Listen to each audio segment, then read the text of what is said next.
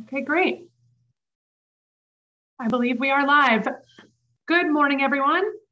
I am Leah Goldman. I'm Senator Hinchey's Chief of Staff, and I'm going to be serving as the MC today on our budget forum. So I'm just going to go through quickly how it's going to run today. So I am going to call on the next speaker before they speak, and then at that point, we will promote you from attendee to panelist. Please make sure that your name matches the name that we have on the spreadsheet for the speaker. If your name does not match, please use the raise hand function when it's your turn to speak so we know who to promote to panelists. We know that that's you.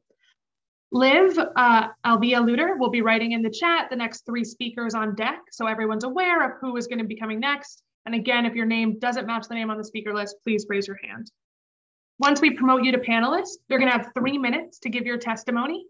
Shaho, who you can see here, is going to be keeping time, and he will hold up a yellow piece of construction paper. Shaho, you want to hold it up just so people will see? When you have 30 seconds left, and a red piece of construction paper when your time is up. And when your time is up, please wrap up. Thank you. And once you're done speaking, if the members don't have any questions, we will just demote you back to attendee, and you're welcome to stay on for the remainder of the forum. So with that, I'm going to send it over to Senator Hinchey to get us started, and welcome everyone. Great. Well, thank you, Leah, and to first and foremost, my whole team and everyone on Assemblymember Fahy's team for helping us put this budget forum together today. For those who don't know, we are currently in our budget process, the way that we fund state government. And the way that this process works is the executive, our governor, puts forward their executive budget proposal. She did that. Governor Hochul and her team put forward that executive budget proposal a few weeks ago. And now the legislature is going through it. We are going through that proposal, and we now are responsible for both the Senate and the Assembly putting forward our one house budget proposal. So each house of the legislature has a reaction budget to the governor's executive proposal. We then, after all of us have put together 3 proposals, we go into 3-way negotiations. And what that is people sit down and we negotiate each part of the budget to come up with the full final state budget. We right now are in that one house section where we are looking through the executive budget and also putting forward what we feel should be funded in the budget. For us and for me, we feel that a budget is a values document.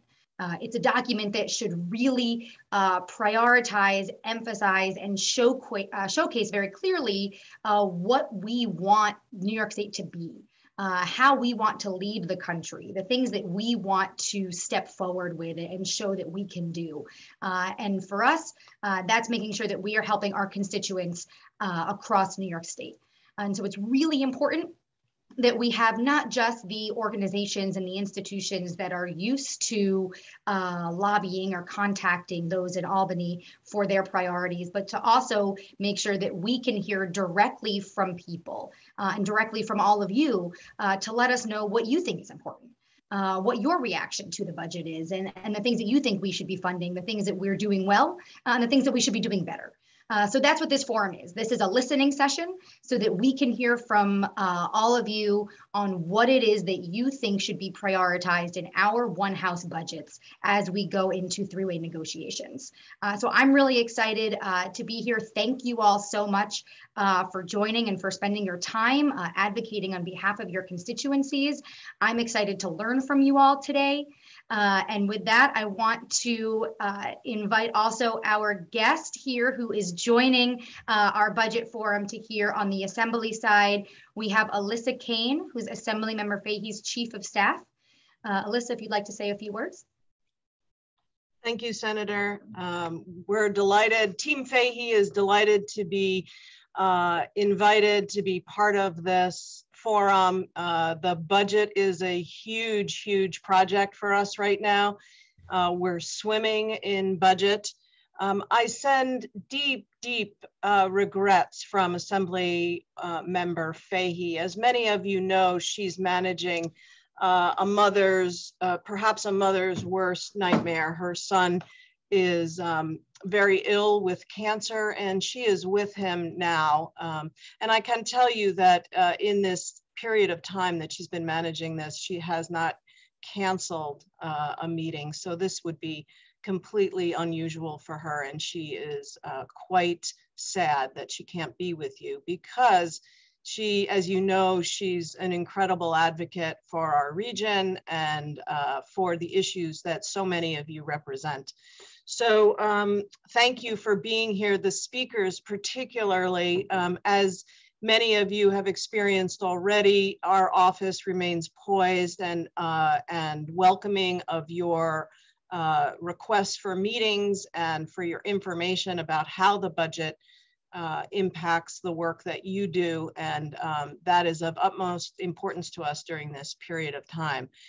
We have collected many of your concerns and have passed that along to leadership, and now we're in the process of doing the internal advocacy to make sure that those projects are funded at the level that enable you to do your work. So thank you, speakers, for taking the time to be here with us. You know, your organizations are vital to our region. So many of you carry, you know, this huge load of actually providing the services to our constituents. Many of you are not-for-profit organizations and your municipal and state agencies. So we deeply appreciate that. You know, the governor's budget is a great place to start. This year is unlike any other year. And so we are drinking from a fire hose with cash right now. The problem is that there are so many priorities and there are so many things that we could really leverage that kind of infusion to really make that sea change that we've been looking for in so many areas. So the question is, how do we work with that? You know, we're always concerned about funding for schools. You know, that's been looking good. Support for our small businesses remains on top. Pandemic recovery, climate action, all of those pieces. And specifically here in the Capital Region, where Pat is laser focused on the Wadsworth lab and its ability to bring the kind of jobs and attention that we deserve. And the College of Applied Sciences and Engineering at the University of Albany, which really elevates that kind of innovation. So thank you so much for signing up. We'll let you get started, and we are listening. Our staff is poised, we're listening, we're taking notes, and happy to follow up after this as well. Thank you, Senator, so much for inviting us. Absolutely. Thank you, Alyssa. And I know I can speak for everyone when we send our deep thoughts and love and hope over to the Assembly member. And of course, we would love for her to be a part of this with us today, but she needs to be somewhere else. And we are happy that you can be here and join us for the first part of this session. So we're excited to dive in. We have a lot of really great speakers, and I know we had others who we were not able to accommodate in our 2-hour time frame, but you know, please submit written testimony if you have it, if you have not been able to either have a spot in this forum. As Alyssa said, we are here to listen too. Our office is always open for calls. This is not the only time we are hearing about the budget, but we did want to have kind of this public forum to make sure that everybody also in our community knew what was going on in Albany right now. There's a lot going on always. It's important to kind of recognize that it's budget time and to kind of see the work that we do in all of the great organizations that the state funds. And again, the ways that we need to be thinking bigger and more broadly in how we move forward in this kind of really exciting moment that we have of change in New York State. And so with that, Leah, I will throw it over to you to bring up our first speaker. Great. And our first speaker is David Van Leuven, who is the Town of Bethlehem Supervisor. And you're going to be promoted to panelist. As soon as you are panelist, you can begin.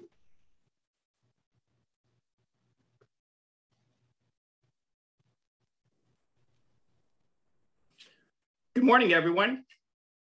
Good morning. So I'm David Van Leuven. I'm the Bethlehem Town Supervisor, and I want to start by just thanking you for sharing the opportunity to speak today. But beyond that, I want to thank both you, Senator Hinchey, and Team Fahy for always being here for your communities. Senator Hinchey, I'm sorry I haven't had the chance to meet you in person, but I've heard nothing but good things about you and the work of your team. Team Fahy, led by the Assemblymember, has been some of Bethlehem's greatest champions, and our community is better because of your leadership. So my request this morning is a simple one, but it's a big one. And that is, I'm asking that you please fight to direct a significant portion of the federal infrastructure dollars and any of the other fire hose dollars that are available directly to municipalities to restore our aging water and sewer infrastructure. Many have spoken for decades about the desperate need for investment in restoring and rebuilding critical water and sewer infrastructure across New York State. But I've heard very few acknowledge the actual responsibility for this infrastructure is entirely at the municipal level. Now, in the town of Bethlehem, for example, we have 400 miles of water and sewer lines. The town maintains all of them. We also have 2 water plants and 1 wastewater treatment plant. Again, the town maintains all of them. The state does an invaluable job setting standards for drinking water and sewage treatment, but it is municipalities that actually do the work. Bethlehem delivers 1.6 billion gallons of clean, safe drinking water to almost 12,000 homes and businesses every year. And we ensure that the 1.6 billion gallons of effluent from our sewage treatment plant is cleaner than the Hudson River that it flows into. And I expect that you will see similar patterns in cities and towns throughout the Hudson region and statewide. The intention of the federal infrastructure dollars is to restore and improve our nation's aging infrastructure. I assert that we have this opportunity with the influx of other dollars to really start taking a real bite at this overwhelming challenge. Please do everything you can to get these dollars to municipalities where it will actually be used to improve critical water and sewer infrastructure, and thereby will best serve our residents and businesses, create jobs, and protect the environment. Again, I want to thank both you, Senator Hinchey, and Team Fahy for your leadership. And please don't hesitate to contact me if there's anything I can do to help you in your important work. Have a great day, everyone. Thank you, Supervisor. And we agree, water infrastructure. We absolutely have a responsibility at the state level to help our municipalities with water infrastructure. So thank you for raising that important point. Okay. Thank you. And next up, we have Christine Duffy.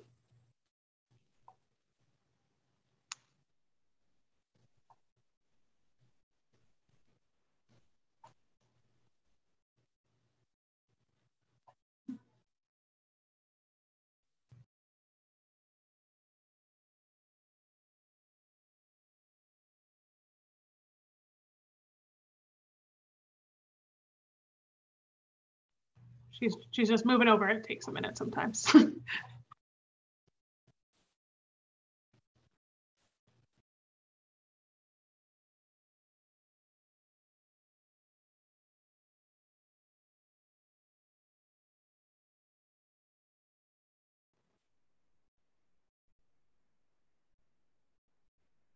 morning. Can you hear me?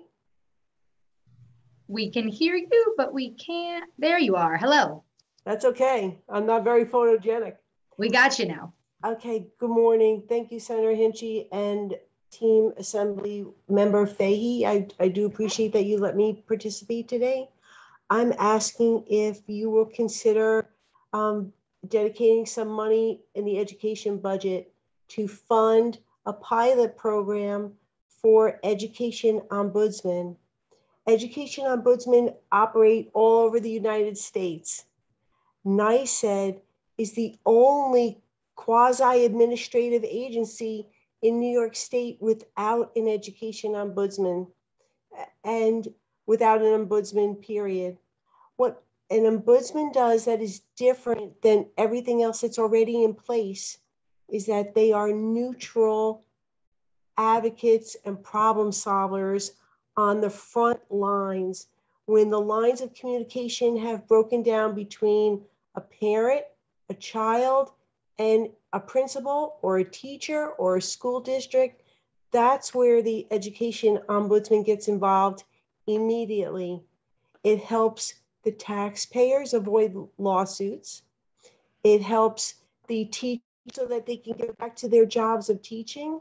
They help principals so that they're not distracted from trying to help a parent gain the tools to help solve their own problem. And that's where there's a gap in the education process. I'm asking that the budget consider a pilot. There is a way to wrap a pilot around into another New York State agency. For example, Children and Family Services, they handle 6 different units of New York State. And it could be a reasonable pilot if we were to use Children and Family Services call center and pilot an ombudsman program. That's all I'm asking. I'd like to send the nuts and bolts of it to your offices to review, if that's okay. Absolutely. Please do. And we know you have our contact info and our email, so please send that over. Thank you very much. Great. Thank you, Christine. Bye. Bye. Thank you. Next up, we have Megan Bates from the Guilderland Central School District.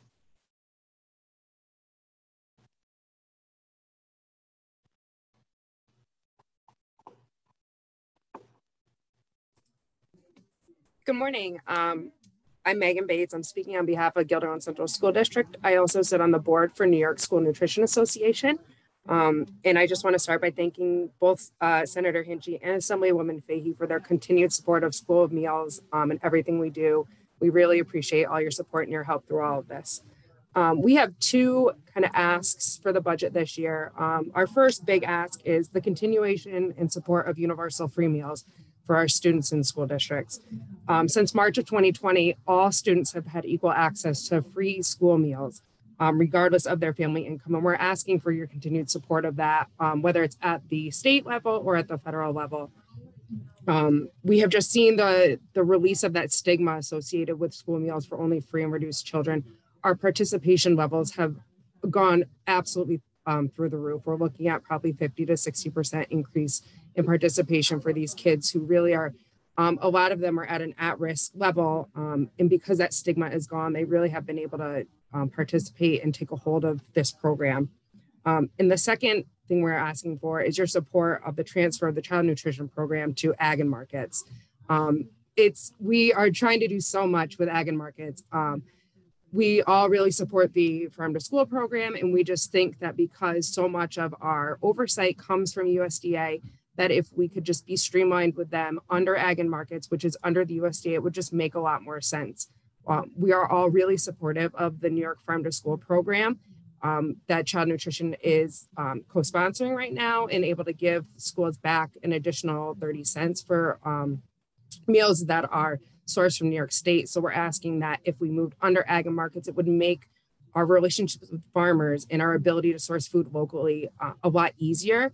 And since most of our funding is at the federal level and comes through USDA, we will be able to take those dollars that are coming through in our reimbursement and reinvest them locally and boost our local economies and give back to local farms around us and really just grow that farm to school and relationship with local farmers and local programs.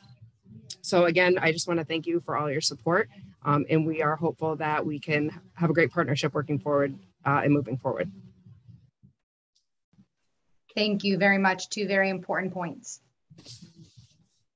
Great. And next up, we have Gary Kleppel. Thank you so much, Megan.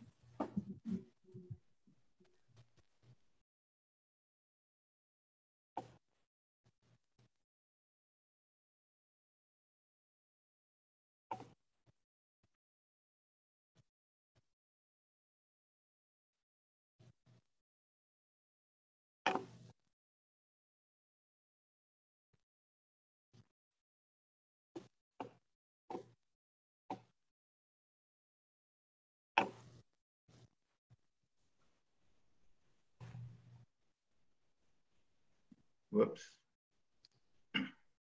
There you are, Gary. My name is Gary Kleppel, and I'm chair of the Agricultural Advisory Committee for the town of Knox. I want to thank you, Senator Hinchey and Senator Fahy, Assemblyperson Fahy, for inviting me to speak today.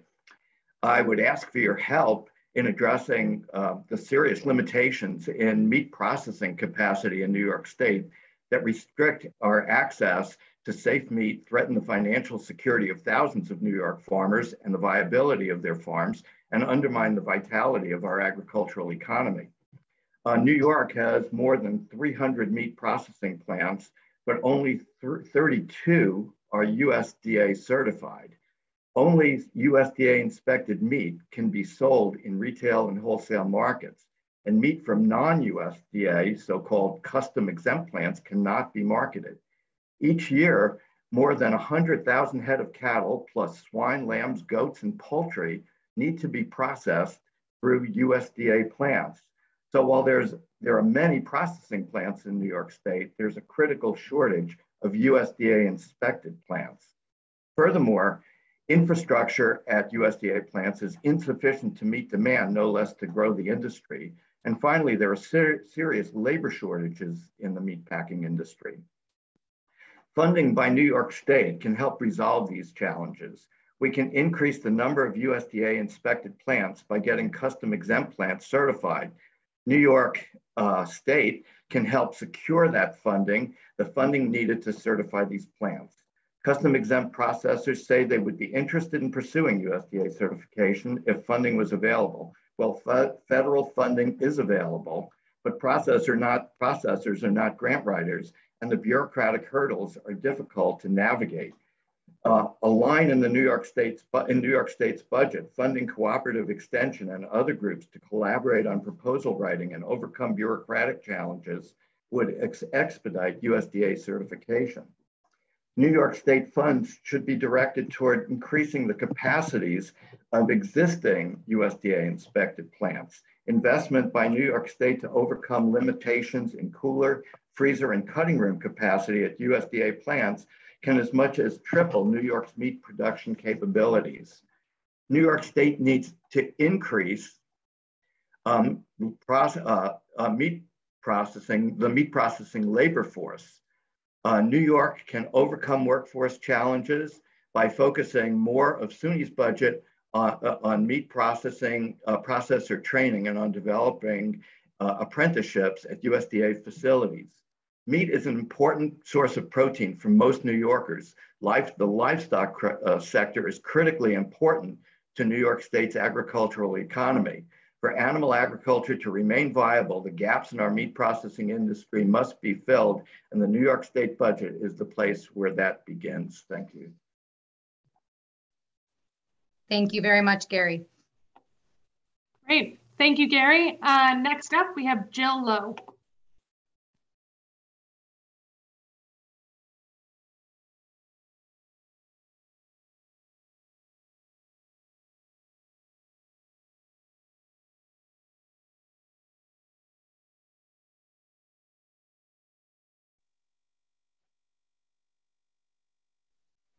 Well, I'm glad I made it through those hurdles. I was nervous that I was going to screw this up.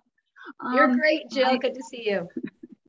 I'd like to thank you, Senator Hinchey, and thank Assemblymember Fahy for your ongoing advocacy on environmental issues. Senator Hinchey, we had a meeting with Brian from your office last week to discuss New York Renew's $15 billion ask to fund the CLCPA to make sure it's implemented, to address the climate crisis, fund the transition to renewables, fund support for low and middle income residents to make the transition to renewables and retrofit their homes, and to address environmental racism. There's a meeting at noon with Assemblymember Fahy's office on this issue, but based on other recent meetings, I think that is also going to go very well. So I thank you for your advocacy on that. However, I get no sense from either chamber leader that addressing the climate crisis is a priority. So I would like to ask both of you to do what you can to impress upon them that this is one of the most important issues to your constituents, and that we can't keep kicking the climate can down the road. We've had members with other legislators who also have told us that this isn't their priority and we have to get them on board. Really, the virtual silence from both of the leaders is kind of deafening. And without their support and the support of the committee leaders, I'll admit, the CLCPA is just going to remain unfunded. On a semi-related issue, I don't know where either of you stand on repealing the rebate of the stock transfer tax, but that would provide like $10 to $13 billion per year, some of which could be dedicated to funding the transition to renewables and addressing environmental racism. So those are my asks, to do what you can to get both chamber leaders on board with funding the CLCPA and looking into or supporting the repeal of the stock transfer tax for this purpose. Thank you. Thank you, and thanks for your advocacy. It's great to see you. Good to see you. Thank you, Jill. And next up, we have Edna Litton. Thank you, Jill.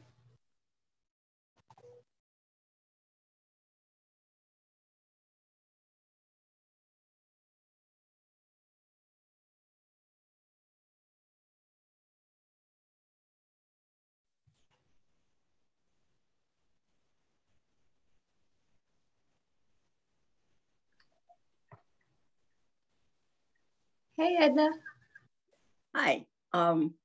I thank you for this opportunity to speak, and I am here to respectfully ask Senator Hinchey and Assemblymember Fahy to advocate for including funds in the state budget to help Meals on Wheels and similar meal delivery programs switch to reusable trays. Since meals are delivered on a regular basis, delivery drivers can easily pick up the used trays. I'm a member of Beyond Plastics, a national nonprofit group that works to replace single-use plastic products with reusable and zero waste alternatives. One clearly effective way to reduce plastic waste is by helping Meals on Wheels switch to reusable trays for their meals.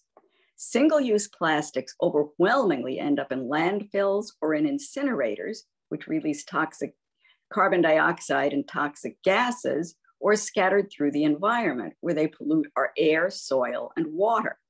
Because there is no widespread effective recycling of plastic, we need to reduce the amount of plastic that is used once and thrown away. We would usually prefer non-plastic reusable materials like glass and metal, but they are not practical for Meals on Wheels. Still, polypropylene trays are environmentally preferable to disposables after just 10 uses.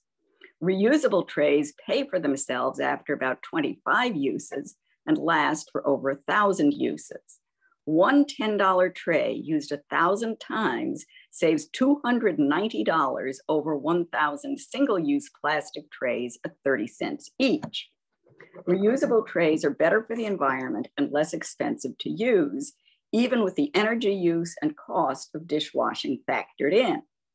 Some Meals on Wheels programs have been using reusable trays for years and can attest to their satisfaction with them. More detailed information on reusable trays and the logistics of the transition can be obtained by contacting Alexis Goldsmith at Beyond Plastics. A big roadblock for Meals on Wheels programs seeking to switch to reusable trays is the initial cost of the trays and possibly a dishwasher. That is why I'm asking you to see that money for those initial expenses is included in the state budget so we can reduce plastic pollution while saving thousands of dollars a year for meal delivery programs throughout the state. Thank you for your attention. Thank you, Edna. And just a comment, we agree we have a major plastics issue, and Assemblymember Fahy and I have been working on a lot of single-use plastic issues and reusable, especially in the cannabis space. But that's something that we're really focused on, and something that I'm excited about too is industrialized hemp and really starting that market here in New York, which I think will be a big help to removing plastics from our world, which we need to do at a much faster speed than we are currently doing. So indeed. Thank you. Thank you very much. Great, thank you, Edna.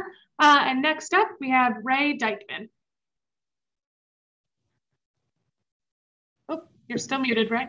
Yep. Sorry, can you hear me? Hey, Ray. Hi, Senator Hinchey. How you doing? So as always, I appreciate everything Senator Hinchey has done at least communicating with me. I haven't met Team Fahy, but if you're anything like Senator Hinchey's team, I appreciate all the responses back I get from Team Hinchey. Again, I'm reaching out to you today. I am a dairy farmer in Fultonville, New York, and I'm asking, I appreciated the other day when you met with the team, the NEDPA team, and talked about some of the things that agriculture is going through and some of the requests for budget items there. And I'm sure you got their request for funding there. So I don't want to get into that, but if you need that, I can get that for you. But I guess I want to personally testify today in support of agriculture because my commitment to the industry of ag and my passion for agriculture will never die, even if I end up not even being able to be in the business someday. But I will, over 40 years of being in the ag business with my brother, I never, my positive attitude never wavered through the long hours, low pay, the weather, dealing with employees that I love, you know, being up all night and things like that. And even sometimes not even being able to take a paycheck in my industry because of building a business in an industry that I love. And I never realized that it would take a wage board, if you can call it that, that would determine my fate and a few people or a couple people that would trigger me into such a state that I realized that building my ag business in this state is no longer viable. It seems as they have ignored the overwhelming support to keep the overtime level of 60, making decisions with little to no research at all and listening more to special interest groups that promote their own agenda than they are seeking out the real facts of what's going on in the industry. This farm labor situation is not like a big company where CEOs are taking huge pay packages and stuff like that. The owners of these farms are not taking big pay. And I found it interesting that the president of the AFL-CIO mentioned that he called this a sob story by farmers when he's bringing home a few $100,000 a year. And I'll guarantee you that there's not one of these farms that's working 60 to 80 hours a week that's bringing in that kind of money. And they have a tremendous responsibility what's going on. So when you talk about budgeting for the state, we can't keep damaging these businesses that are bringing in huge dollars to the state and expect that we're going to be able to put money in the budget to fund these other projects when we're damaging our agricultural business. So I always look at who's going to suffer when the agriculture businesses are no longer here. And it's basically my vendors are going to suffer tremendously. Millions of dollars over the years that I put in to my local vendors. And I can send you a list of them if you'd like. Thank you. But there's a lot of things that are happening right now that my employees, 35 employees that I employ, are going to go seeking employment in other states because I'm not going to be able to afford to do what they're going to do over the next 10 years with lowering the overtime threshold. If they choose to do that, I'm afraid the farmer loses, the state loses, the consumer loses, and my employees lose. And this is all being done because they're making decisions off of special interests. It's not decisions being made of what Thank really. You, Ray. Oh, sorry, Ray, I just want to have you wrap it up if you don't mind. Thank you. No, I thank you for your support. I'm just telling you, the agriculture business is in trouble. Thank you, Ray, and thanks for being such a stalwart advocate for your industry. I know you feel like you have no other choice than to do that. And we recognize how important the agriculture industry is to New York State and continue to work with you. And we'll continue to work with you to make sure that we have our viable small businesses because our farms are small family businesses like yours. not the ones you see on Netflix documentaries that kind of tend to run the narrative. But we know it's a $6 billion industry across our state, and we have a lot more work to do to support it. Thank you. Great. Thank you, Ray. And next up, we have Deirdre Gehring. So Deirdre, I'm going to now let you put your video on and ask you to unmute.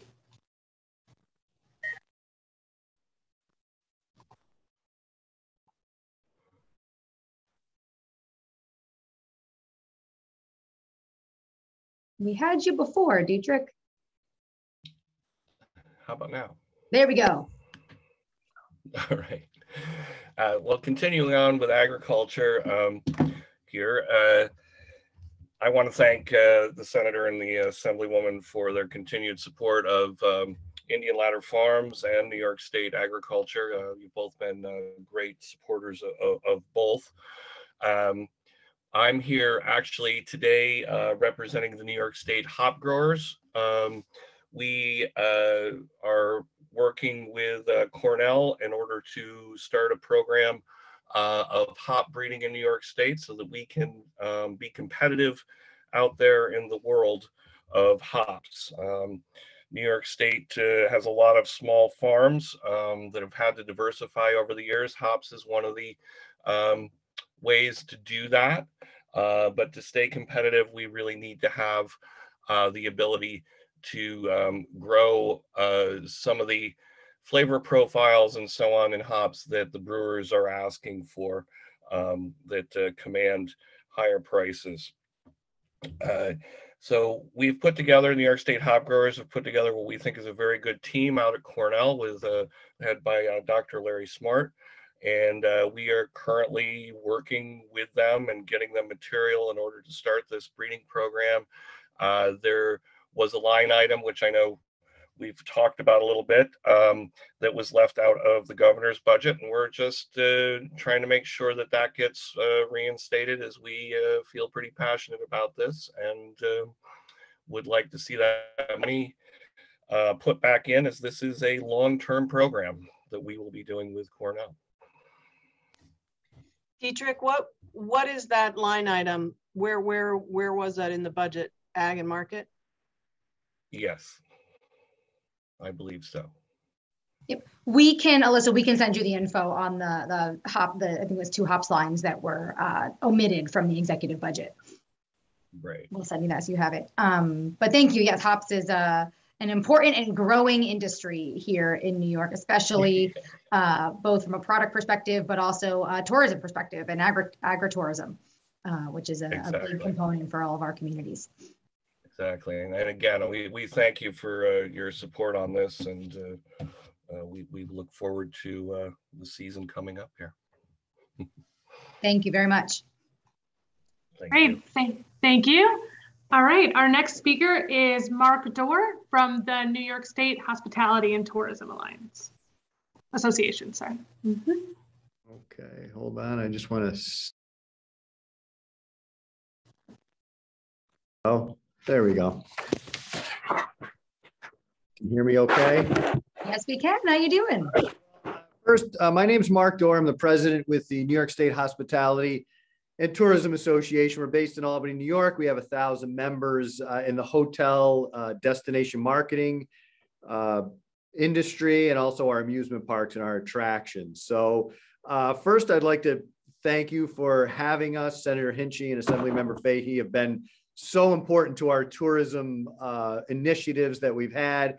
And just to start with a quick story, I won't take too much time. Our chairman of the board, Eric Ridley, and a real little funny side was the other day I said I was going to be testifying at this budget forum, and he said to me, he says, well, Senator Hinchey's dad was the person who gave me my first ever job out of college. He got out of college and he worked on a campaign for Senator Hinchey's father. So small world. He's out of the Syracuse area now, but I just wanted to share that and say it's a small world and everybody's kind of wrapped into tourism and politics in some way. Our budget asks are very simple, and Senator Hinchey and Assemblymember Fahy are very aware of them because they've been the champions for this #1 issue, which is our matching grants program. Basically, our CVBs and DMOs put up money to market and promote their region. The state then, through a process of applying, matches that dollar for dollar. So last year, 2.45 million was in the governor's budget, and Senator Hinchey got that back, $1 million back for us to bring it back to 3.4 million. We're asking for the same thing again this year. It's money well spent. Senator, the money that was in last year's budget allocated at the 3.4 million has already been distributed this year. That money gets distributed in the next year. So they've already got their money. They're starting to market. They're starting to promote, which is just a huge benefit coming out of the pandemic. As we know, tourism was really the hardest hit when you put the restaurants in with us and our hospitality, hardest hit industry. So that's really important to us. If the Senate and both the Assembly can ask to get that $1 million in the final budget would be huge. Our industry is a $115 billion industry, as we know. And even that $1 million really turns into 2 million because our members match that money to market and promote, and it's done on a regional basis. So thank you for last year and a hope for this year, very important for us. The other thing, and I know this is Assemblymember Fahy and Senator Hinchey also, the short-term rental business that's going on, that's kind of an unlevel playing field. Those are your Airbnbs and your VRBOs, and our industry is supportive of those businesses. The only thing is we would like them to be able to collect the state occupancy sales, safety and security. During the pandemic, obviously, our members were basically shut down. They're doing 10 to 20% occupancy without any regulation or collection of taxes from the short-term rentals. They were booming and doing a great business, better than they've done for many, many years. So our hope is in the state budget and also legislatively later on is to have sales tax, occupancy tax, safety and security. The governor had sales tax collection in her budget, but it only collected from the platform. So that doesn't really solve the problem, as you both know, because you still don't know who is renting the business and how much money they're taking in. So we have talked to the Senate and Senator Krueger a few times, who chairs finance, and she would like to see the Assemblymember Fahy bill and that language be pushed forward into the state budget. So it's a big, heavy lift. We've been working on it. I will close by just saying we would like the legislature to look at it as the way that it was handled for the ride sharing, your Ubers and Lyfts. Basically what we're looking for the state to do in our industry with the short-term rentals. And that is my presentation, and a huge thank you to both of you, huge supporters of tourism, and we always look forward to working with you. Thank you. And so just to confirm, because the budget, as you said, the executive's budget had one taxing structure, but you are happier with the full taxing structure that is in Assemblymember Fahy's bill, right? There, that covers it. There's nothing else that's left out of there.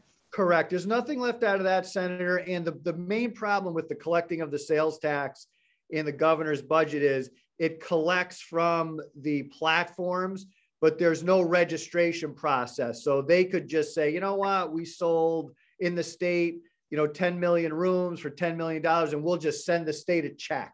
So without any checks and balances, which kind of mirrors what some of the counties have, those commitments or agreements where the short-term rentals say, we think we send you a check for $800,000 without any backup or any way to audit them. And when you look at the data that comes in, the 800,000 should probably be 3 million for the county. So there's that registration mechanism, so which we'd be looking for long-term.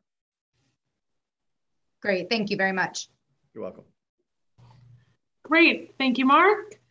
And with that, I'm going to turn it over to our next panelist, Gail Volk from the League of Women Voters of Albany County. Good morning. Good morning. It's nice to meet you. And hello, Alyssa. I serve as the League of Women Voters of Albany County Advocacy Director, and I'm also a member of the State League's Committee for Criminal Justice Reform. The League is a nonpartisan organization that's been a leading voice for voter advocacy throughout its 100-year history. In 2021, the legislature passed a law to lower the number of voters designated to early voting poll sites and extend poll site hours of operation during early voting. These reforms will strengthen the early voting process for many voters, but only if counties have the resources for staffing and equipment to be able to implement them. The burdens that the county boards face in 2022 are similar to those faced in 2019, at which time they received $10 million in aid to localities and $25 million in capital funding. The League urges the legislature to include these amounts when introducing their proposed budgets and to consider setting up a yearly fund specifically for enhanced election reforms.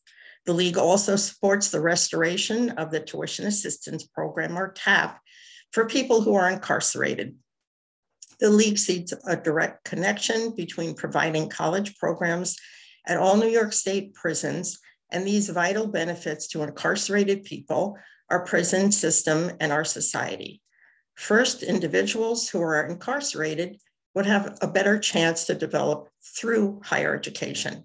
With articulated goals and a growing sense of self-awareness, these behind-the-bar students develop themselves in ways unavailable to them before confinement. Second, education provides released individuals a greater chance at success by smoothing reentry. Education reduces the recidivism and dependency that often undermines incarcerated women, 73% of whom are mothers, and their ability to thrive, rise the next generation of engaged citizens, and maintain economic independence. And third, investing in the development of individuals is a way of decreasing prison populations and remedying the inequities of our public education system and consequences of years of policies that led to mass incarceration for people of color. The release of these funds would account for less than 1% of the overall TAP budget and would save New York State between $22 million and $27 million. TAP restoration not only rehabilitates, it empowers those who are incarcerated and increases their chances for returning to productive lives and improved outcomes for our next generation. I wanted to thank you for your time and attention. And I'm out of time, so I can't keep going on. I can send you the full budget. There are 4 items that we have. Yes, please send those over. We'll look at them. As we said, we're collecting written testimony in a longer forum, so I appreciate it. But the 2 points you raised are very important, so thank you for advocating for them today. Okay, thank you. Great, thank you, Gail. And our next speaker is Larry Krajewski from the Catskill Mountain Housing Development Corporation.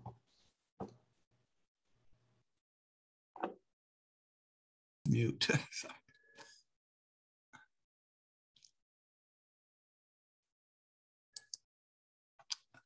Hi, thank you for this opportunity. Hi, Larry. Hi, good morning. My name is Larry Krajewski, and I'm the Executive Director of Catskill Mountain Housing Development Corporation. We provide housing assistance to the residents of Greene County as their rural preservation company. I'm asking for your support for the Rural Preservation Company program. This program provides us with vital core financial support for our agency. It allows us to participate in a variety of home repair, trailer replacement, and community development programs. The New York State Rural Advocates have recommended an increase in the budget to $6.25 million to fund an increase to $100,000 for each of the 60 rural preservation companies that serve rural communities across New York State. We also support all of the budget recommendations from the New York State Rural Advocates, which includes increases for the Affordable Housing Corporation, the Restore and Access to Home programs, the New York Main Street programs, and other programs vital to our mission and the mission of our fellow rural preservation companies. Thank you for this opportunity. Thank you, Larry, so much. And I'll say everyone's being so very efficient with their time today. I really appreciate it. Thank you, everyone. We're running a little early, which I was surprised by. But I will say thank you for advocating for rural housing too. We know that we're in a housing crisis, and a lot of the issues and a lot of the things that we typically fund in the budget help more urban areas with housing. They quite often don't fund or help our communities.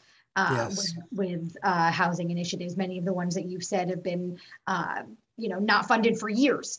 And so it's really important that we do that now to make sure that the housing issues across our state are being covered, because it doesn't matter where you live, we're facing a housing shortage. Well, thank you for your support. Thank you. Great, thank you, Larry.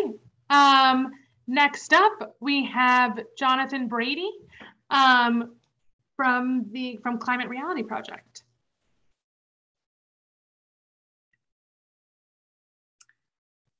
Hi, good morning. I don't seem to be able to get my, oh, there we go. There we go. Good morning. Good morning. So yes, hi, my name is Jonathan Brady. I live in the village of Elka Park in Greene County, and I'm a member of Climate Reality Hudson Valley and Catskills. First of all, I would like to thank Senator Hinchey for being a co-sponsor of the All Electric Buildings Act. Buildings account for 1/3 of all greenhouse gases emissions in New York State, and so it's really important that we get these under control. There are 4 other bills which, taken together, make up a package called the Renewable Heat Now legislative package. The other bills have fairly unglamorous names like the Advanced Buildings, Appliance, and Equipment Standards Act.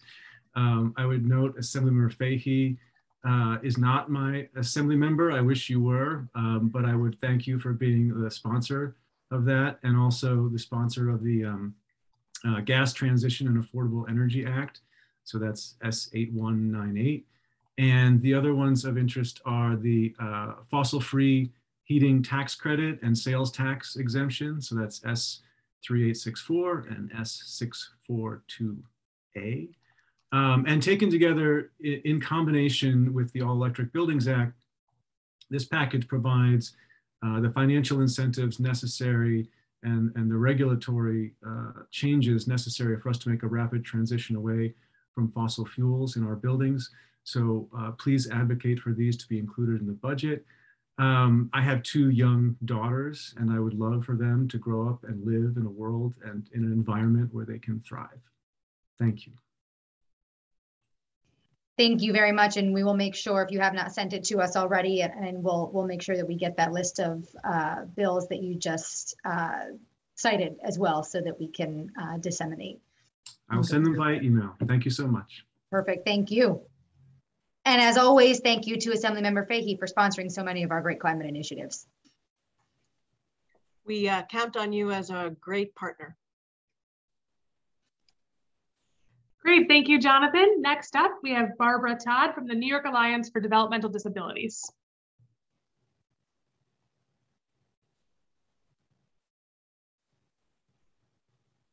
Unmute. Okay, hi, can you hear me there? Yes, hello. Hi. Hello, I'm speaking from the from NIAD, New York Alliance for Developmental Disabilities. I'm talking to you today about the DSP workforce emergency. My son Joe is 28. He's in a Westchester group home. He's a non-speaking individual with Down syndrome and autism. He loves his direct service professionals. Those DSPs are his lifeline. They're his voice, not just giving him his meds, but taking him to day program, taking him to the doctor, wiping his butt, which he can't do. So you talk to him about, you know, Victor and Michelle, the people that are working with him, and his face lights up. We need DSPs. I've sat in on many of these OPWDD forums where they talk about wonderful programs. And last year I sat in on 5 forums. In every single forum, we parents, guardians, siblings, we told them the same thing. We don't want to hear about your programs, but we want to hear that you're funding those direct service professionals. Now, Senator Mannion has just proposed a $500 million recurring increase to the budget for DSPs. I don't think people realize what OPWDD has been doing since 2009. The number of individuals with intellectual and developmental disabilities has just been increasing exponentially. But since 2009, and I spoke to your father about this years ago. I was in Sullivan County for 34 years and currently a resident of Greene County. Since 2009, OPWDD has been closing group homes, and cutting services. And as a former Medicaid service coordinator, I went toe-to-toe with them for 25 years. Please stop doing this. Why are you cutting this? Why are you closing that home? In the past year, they've closed 115 group homes. And what happens to those individuals? They're moved into more institutional settings. This is so important for these individuals. I don't think people realize it's not just that autism is increasing. Neurological complications are on an exponential uprise. And it's the need for these direct service professionals. They truly are our lifeline. We can't bake them enough brownies for all they do, and they can't live on a minimum wage salary. It's nice to give them a $3,000 bonus. That's a one-time thing. It's nice to give them a COLA, but that 5.4% COLA works out to a 65 cents per hour increase. You try living in New York City on $16 an hour, which is what they make there. We have DSPs driving a long way to get to work. They can't afford it. They're leaving the field in droves. They love our children. They're dedicated. They can't afford to stay. Their pay needs to be a minimum of $20 an hour. And that's the same figure that Senator Mannion arrived at. Without those DSPs, you have no programs, no group homes, no services. We really applaud Senator Mannion, Assemblyman. I'm sorry, I'm getting nervous now. But there are so many wonderful. You're doing great. Your dad was one of them too. He and his staff were very helpful. And hearing our need is so great. Please help Joe and his buddies. They treasure the little bit of independence, that feeling of being. Joe loves to be like his siblings. He's living with other guys.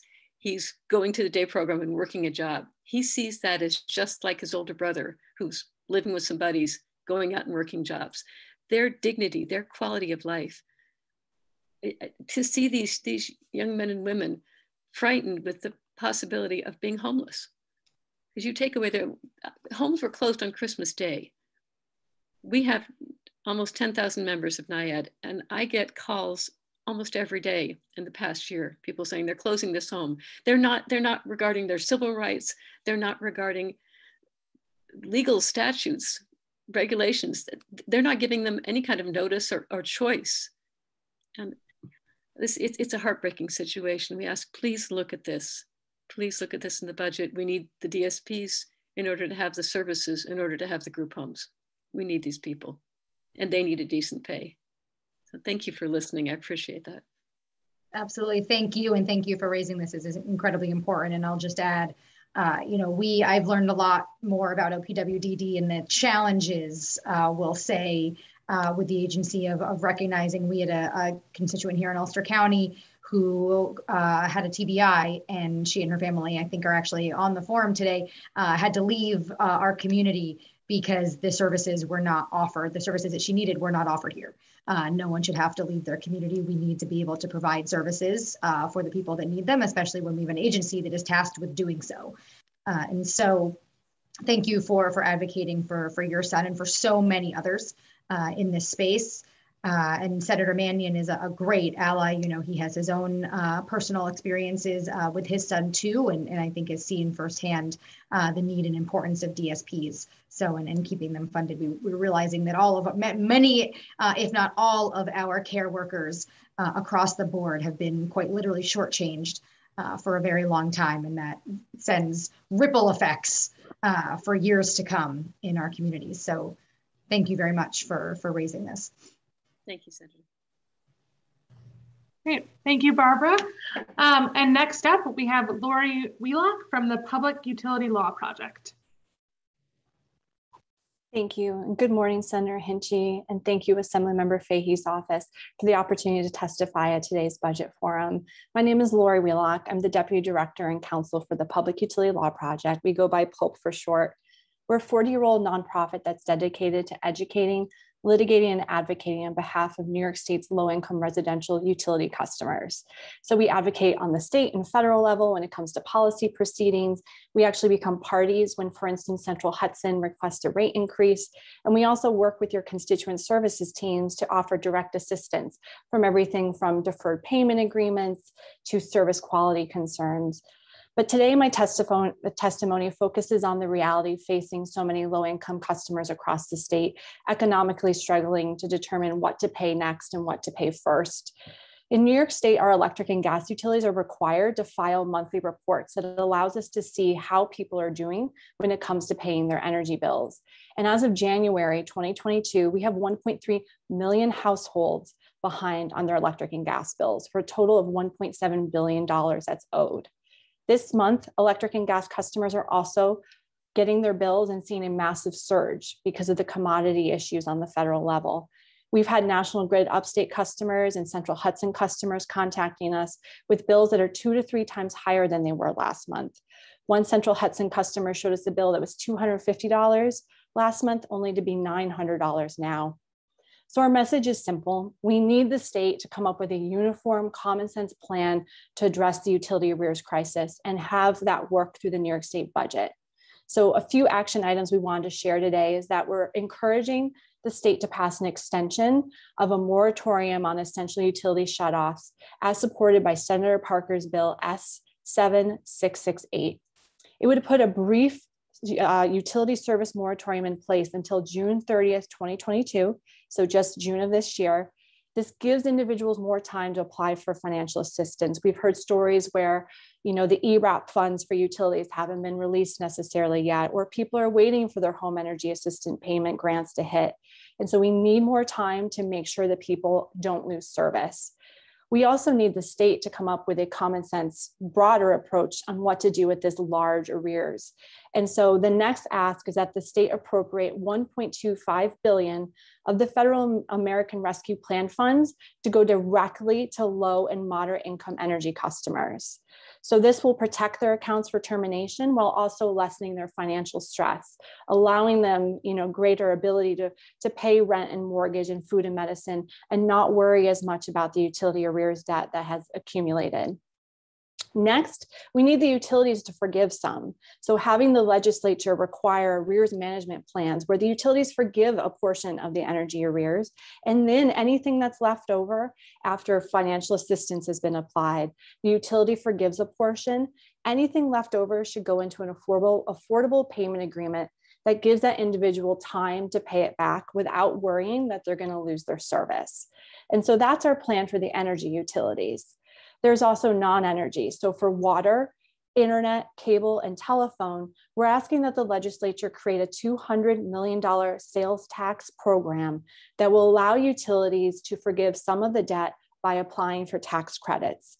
And this is because unlike the energy utilities, we don't know how far behind water customers are or internet, cable, and telephone are, but we've got to assume it's quite a bit with everything that's going on financially. So last week, Pulp and AARP worked together on a joint letter that was sent to Speaker Hasty and Majority Leader Andrea Stewart-Cousins. I will drop that into the chat, but it encompasses all of the asks that I've brought today. And we thank you so much, Senator. We thank you, Team Fahy, for allowing us to speak today. We look forward to partnering with you and coming up with a real solution to help people. Thank you very much, Lori. No, we know these increases of utility bills right now have skyrocketed, and most of our community members cannot pay these increases. We have to find out what happened. It looks like these companies did not hedge in the way that they were supposed to back in October, and now all of us are bearing the brunt of that poor practice. So please send us over that full list. Very interested in seeing that. And just, I believe you may know this, but we did pass the extension of the moratorium for utility shutoffs. We did pass that out of committee just a week or two ago. And so that is on a good track, I believe. But thank you for sending us the rest of these, and we'll make sure we look into them. Thank you, Senator. Thank you, Assemblywoman's office. Great. Thank you, Lori. So Evelyn White Bay, you're up next, but we didn't see you in the attendees. So if you are in the attendees, could you please raise your hand if your name is not correct? All right. So I think we're going to skip ahead since we're running a little bit early. I think a few people are not quite on yet. But I do see Linnea Davis on, who is a constituent that just wanted to speak about more funding for libraries. So Linnea, we will bring you over now.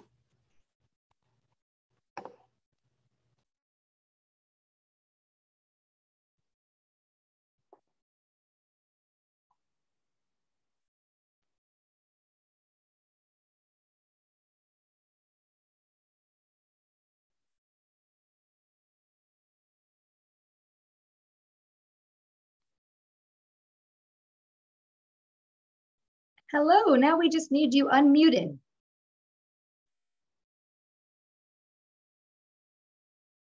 I'm trying to do it as we speak. Okay. There you go. Hi, my name is Mark. This is my wife, Linian.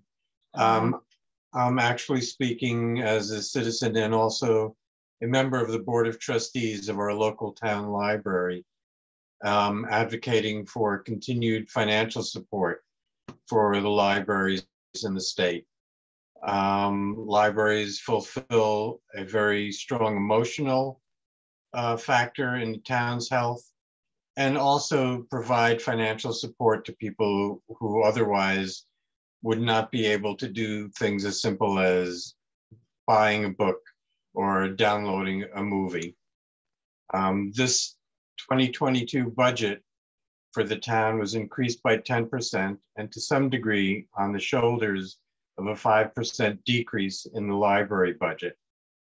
So I am advocating for some continued support.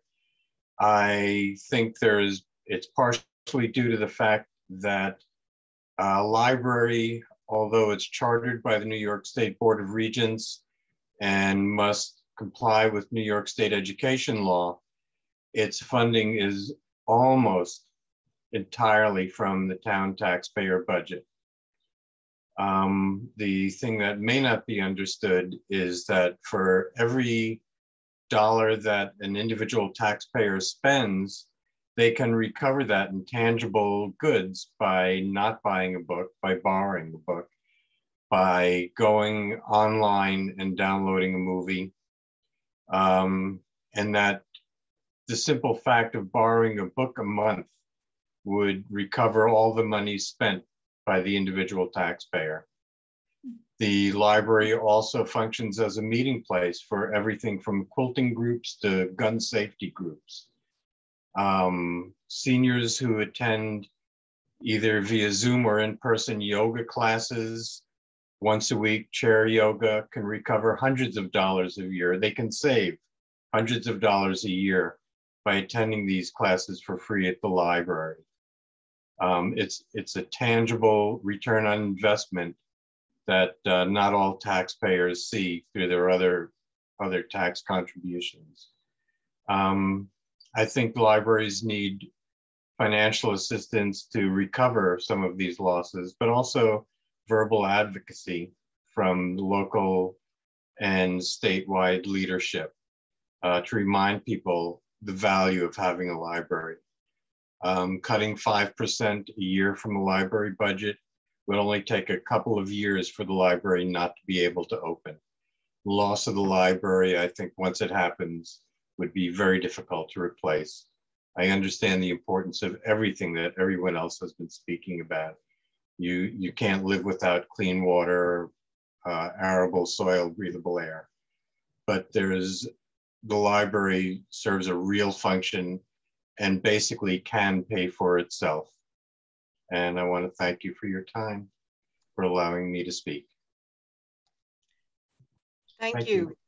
As a former elected member of the Albany Public Library Board of Trustees, I can't emphasize enough the importance of state funding for library systems. So in New York State, libraries are funded through the systems. In our region here in Albany, it's the Upper Hudson Library System. And those systems, which cover the entire state, serve as an incredible example of municipal cooperation.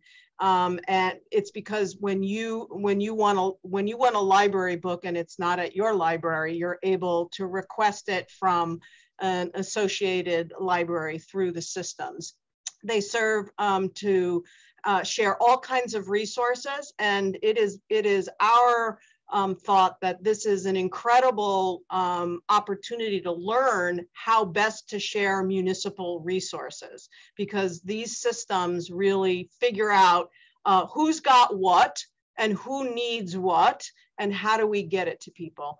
Libraries, Pat's predecessor here in the Assembly was Assemblyman John McDonald, and he was fond, he's our local historian here at the New York State Assembly.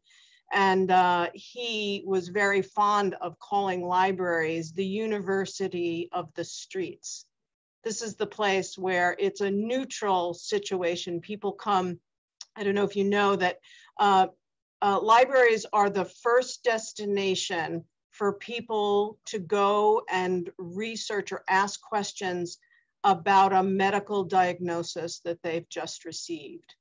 It's a trusted resource to ask our most important questions, and they remain, the center, the third place in our cultures. So the funding in New York State, one is for the system, and that's absolutely important because that gets redistributed to your local libraries.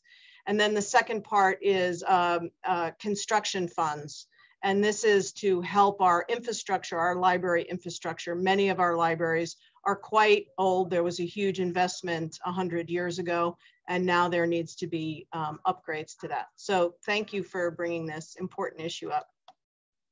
May I just build on the outreach of the library? We have residents who are active duty military deployed overseas, and they access the library online from their postings. So even when they leave town, the local library does play a big part in their lives. And thank you again. Yeah, thank you. And of course, broadband, as we talk about all the time, is kind of the place that people went to in the pandemic. Can you mention which local library is yours that you frequent?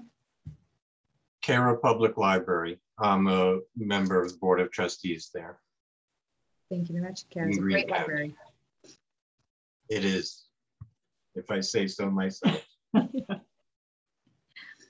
Well, great. Thank you both so much for advocating for our libraries. You've got some also great champions in Senator Ryan in our house too, but really important community institutions.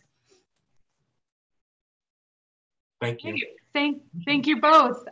Next up, we have Lara Casper Bukarev, sorry if I mispronounced that, from Legal Services of the Hudson Valley.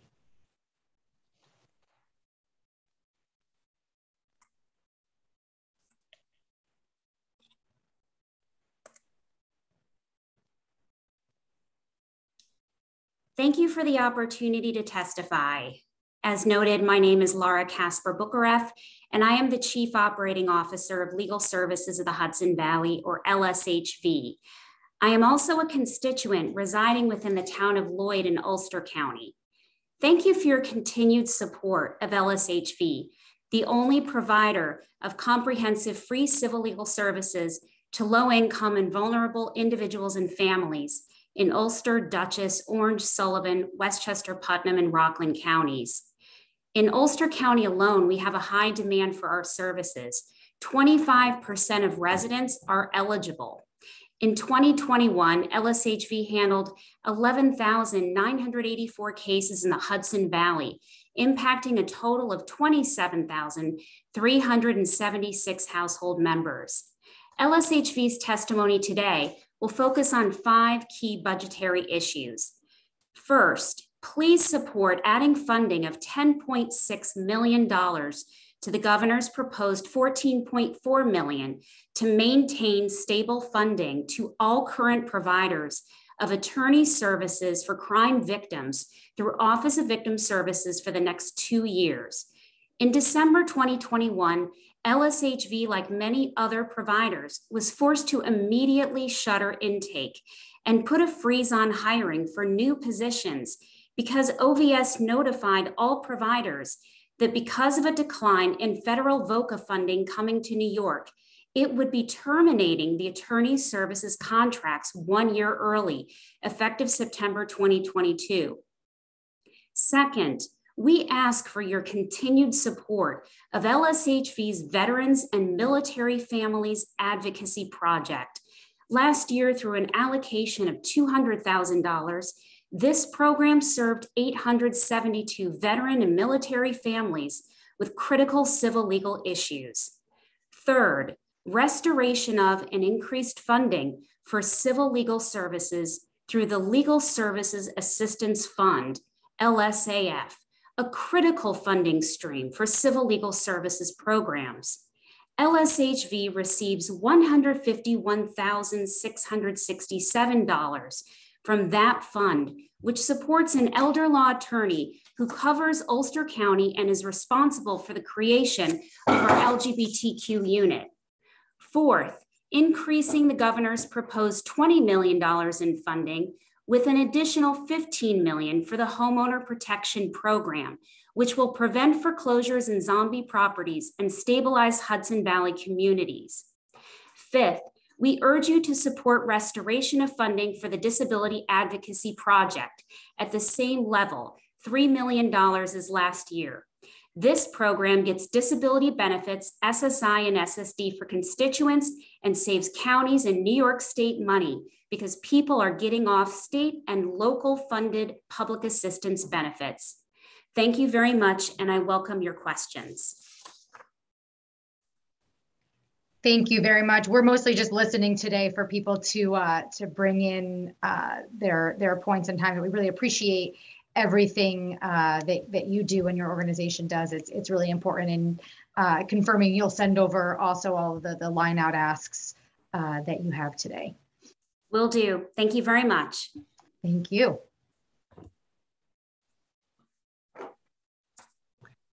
Great. Great. And next up, we have Jeremy Cherson from Riverkeeper. Oh, sorry. Oh yeah, he's still there. Okay, great. Thank you. Hi, Senator. Can you see me? We got you, Jeremy. How you doing? I'm doing great. How are you? We're doing well. Well, I really thank you for hosting this forum. I think it's so important that these local budget forums happen so members of the community can directly address their state legislators. As an organization that is very active in your district, as well as Assemblymember Fahy's district, there are 3 items that I would like to highlight in the budget, a couple of which you're probably very well acquainted with. The first is the DEC's Hudson River Estuary Program, which was created in 1996 with a budget of $6 million. Thus far, the program has funded tributary tree plantings all over the Hudson Valley, brought down dams across the Hudson Valley to reconnect streams and rehabilitate wildlife, including our migratory fish, and have also helped communities such as Kingston revitalize their waterfront, such as with renovations at the Hudson River Maritime Museum, and other projects that bring tourism dollars to local communities. Since 1996, it has only grown by $500,000, even though our population has soared and the needs and responsibilities of the agency's program has increased. I want to thank the Assemblymember for leading a letter in the Assembly asking for a $2 million increase for this program, and for you, Senator, signing on to a letter in your House asking the same of the Senate's one House budget to include an increase for this important program. Another new, one new program that we are highlighting with our partners at the Hudson 7 drinking water communities that are the town of Esopus, Lloyd, Hyde Park, city and town of Poughkeepsie, and the village and town of Rhinebeck, is a $250,000 phase 1 study with the U.S. Geological Survey to study climate change and how it's going to impact the Hudson River salt front. We know that sea level rise is moving the salt front, which is currently around Wappingers Falls, depending on drought conditions and dam releases further upriver. But climate change may raise the seas and bring more salt northward, potentially impacting the drinking water intakes for these 7 communities and New York City's backup drinking water supply, which is near Wappingers Falls. We really need to get started on this type of study because impacts could start around 2040 or 2045 with the latest projections. And so I have more information about that in my testimony, as well as the Hudson 7 is putting in testimony as well, specifically from that intermunicipal coalition. And then lastly, we are strongly supporting the governor's proposal for freshwater wetlands reform, Part QQ. These in the Article 7 TED. These are natural climate solutions. And we have already lost more than 90% of New York's wetlands since colonization. And it is very important that we include the governor's reform in the budget because it will save the Department of Environmental Conservation hundreds of thousands of dollars per year in costs and also save towns from flooding impacts. And so I think I've run out of time, but I thank you so very much for hosting this forum and look forward to continuing to work with your office. We're right on time. So thank you very much. And thank you for all those. Yes, it's all very, very important. Protecting the Hudson River and thinking about those waterways are incredibly important. So thank you so much. And we look forward to seeing more details within the written testimony. Thank you, Jeremy. And next up, we have Evelyn Whitebay from Dyslexia and Literacy Learning Consultants.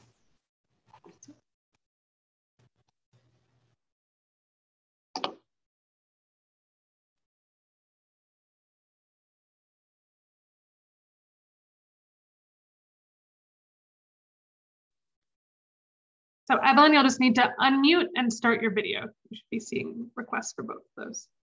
All right. Sorry about that. There you go. Okay. Thanks so much. Hello. Hi. And thank you so much for hosting this Senator and Assembly member.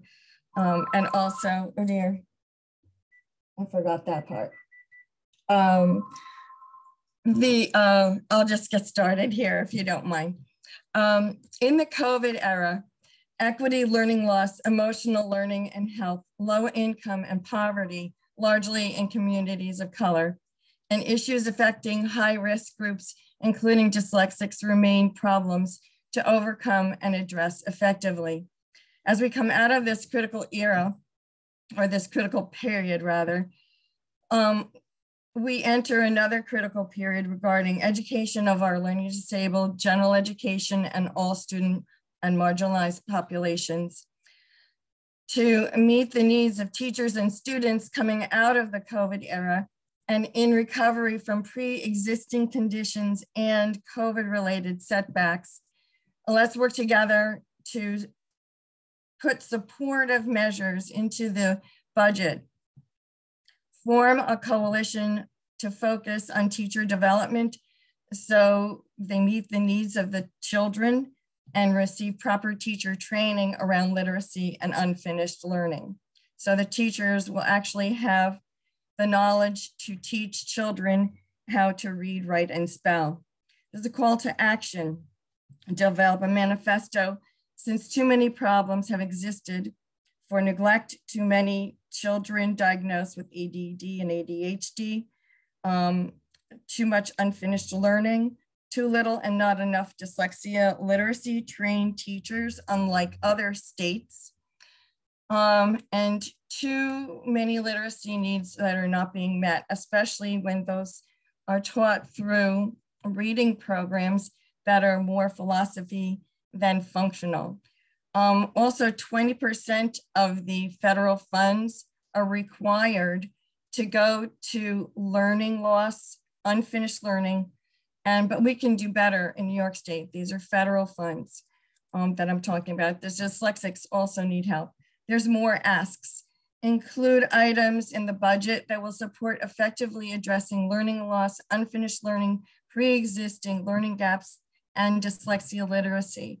If we understand how to spend our money to access equity issues, we can decrease the negative effects of learning loss in the COVID era address unfinished learning, social emotional plus issues, plus decrease the surtax on New York State taxpayers as a result of low gain reading philosophies and models. Under the federal AARP, ESSER 1, ESSER 2, GEAR, HERE, and CARES Act, and the CRRSA funds, we now have the funds to actually do what we've wanted to do for many years, which is more teacher training, plus address current learning loss and unfinished learning. We can have targeted before school and after school and during school tutoring programs, as well as teacher training with high gain results, which are needed to close pre-existing gaps. Let's budget and spend our money, and also pass the bills for these things in both the Senate and the Assembly, to spend our money wisely on teacher training, to train children with updated, accelerated, high gain programs supported by the efficacy of peer-reviewed, scientific controlled randomized studies and trials. We can do better in New York State. Thank you. If you have any questions, and also I got to put a plug in for the libraries. The libraries have been wonderful in supporting this new focus and awareness around dyslexia. And I can't thank the Plattekill Library and the system there enough. They're wonderful. It's really been a lifesaver for children and parents who are struggling because their children are not learning to be functional in school. Absolutely, thank you. Sorry, thank you, Evelyn. And it's true, drawing those connections between so many of the services in our libraries is really important. So thank you for speaking up on behalf of both. And yes, I think, we can do a lot better in a lot of places in New York State. And hopefully, this is a unique year where we do have a lot of federal funds coming to the state, a lot of competing priorities. All of them are important, but we have to be thoughtful and smarter about how we, especially how we direct those federal funds and how we make sure that the money is really going to people and not just administrative pieces. Yes, and the Learning Disabilities Association of New York also thanks you as well. Assemblywoman Fahy has been particularly concerned about the accumulated learning loss in our district and across the state, and has been asking for, for how we're actually determining that and collecting that information.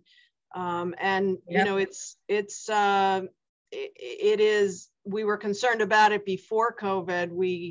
Now it's crisis proportions, and the kind of alternative learning opportunities that you encourage and train for are absolutely important. Dyslexia is a complicated process, and libraries can be really important. My kid certainly carried around books way longer than before she could read, and it was really important that she had relationships with books. She certainly loved those stories. She couldn't quite read them herself, but yeah, if you want more info, you're so welcome. And if you want more information, because we're working on platforms to be able to understand how the funding is coming down to the state, how it's being distributed, and what the allowable uses are. So we're doing a lot in that area on a different platform. So if you feel free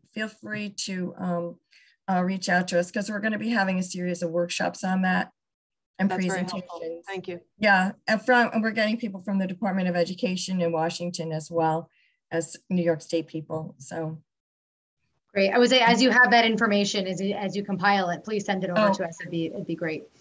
Okay, thank you, Senator. Thank you. If I can be of service. Oh, sorry.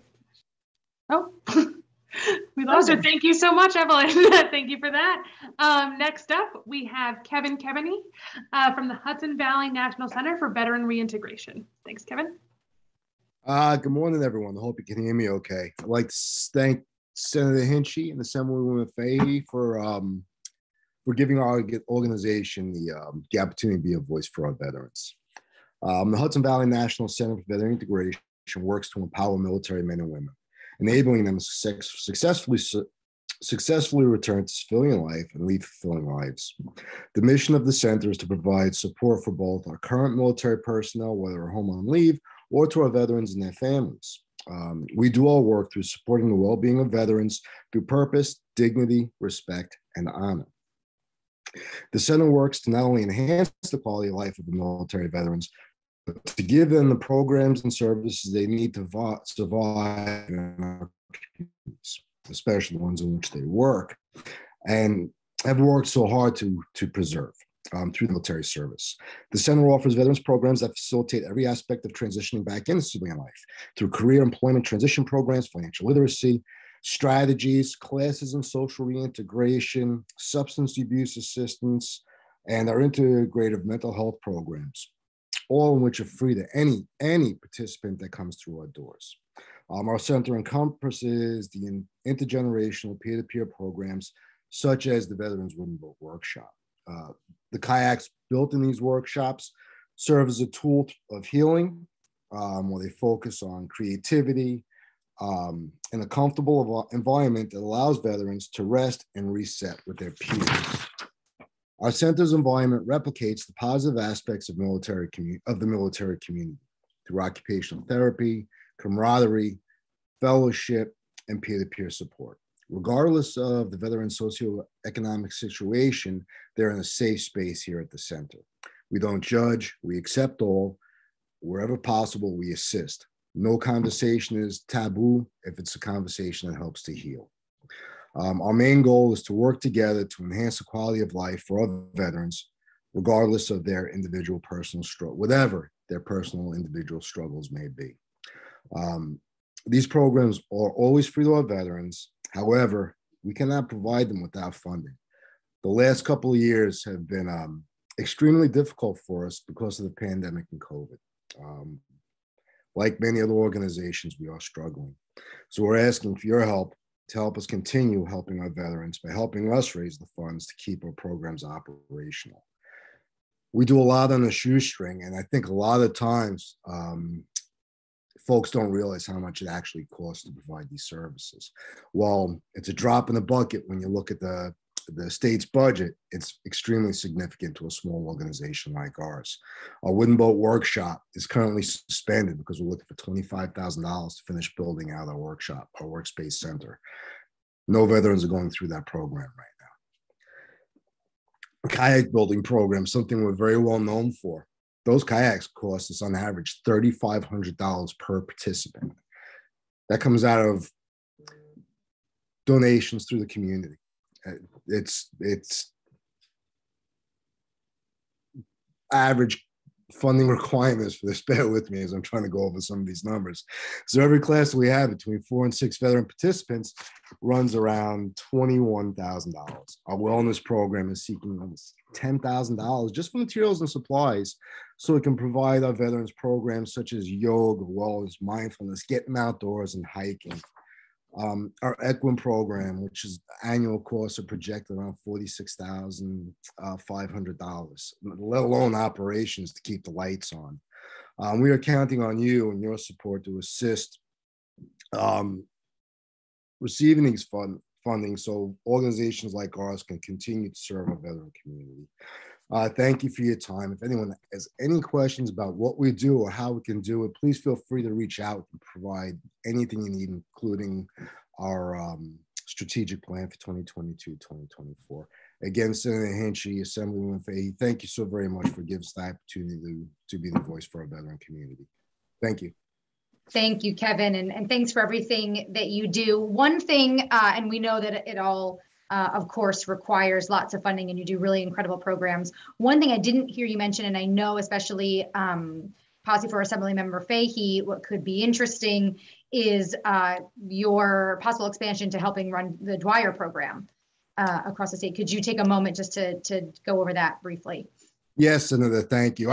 I saw that yellow card go up from your staff, so I tried to shut that. I know they're very diligent. My team is very diligent. They're doing a great job, but I want to make sure Dwyer's important. They are great, and thank you for the additional time, Senator. So yeah, so we are actually the Joseph P. Dwyer peer-to-peer program. Actually, so our organization runs that here in Ulster County. We're getting ready to bring it up online in Greene County. More importantly, when we first became a part of Dwyer, before actually official Dwyer recipients, we started a coalition, and currently all 25 counties are part of our coalition, and we've created a single voice for the Dwyer community, which is important when you consider that if everything goes right, and not such a long period of time, every county in the state of New York is going to have access to the Joseph P. Dwyer peer-to-peer project. Great, thank you. It's very important to have that plug in there too, as we're looking at funding in the budget, to think to where we can expand that to and how many people that will help across the state. Thank you very much. And that is another program. They do a lot. We do a lot on the shoestring budget. So great program, critical to the veteran community. Thank you very much, Kevin.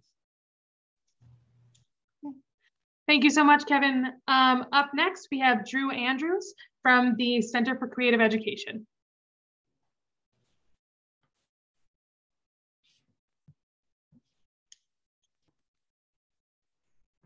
Hello, Drew. Hi, Senator Hinchey. How are you? Doing well. How are you doing? Oh, good. Very blessed. I want to first send my prayers and strength out to Assembly member Fahy and her family. And she's going through a rough time, and I feel her. I'd like to say hello to everyone. My name is Bryant Andrews, Director at the Center for Creative Education, a nonprofit arts-based community center and childcare center in Midtown Kingston. I'd like to also shout out and thank Senator Hinchey and her team and Team Fahy for allowing me to testify during today's hearing. I'm here to advocate for the children and families of Midtown Kingston, Midtown and downtown Kingston. The pandemic has unsettled a lot of things, but has magnified what we knew have already existed, which is that we have a broken system. During the pandemic, a mother, in fear that she would lose her job and couldn't feed her children or pay rent, was forced to leave her 6-year-old child home alone to care for a 4-month-old infant. Someone reported that mother.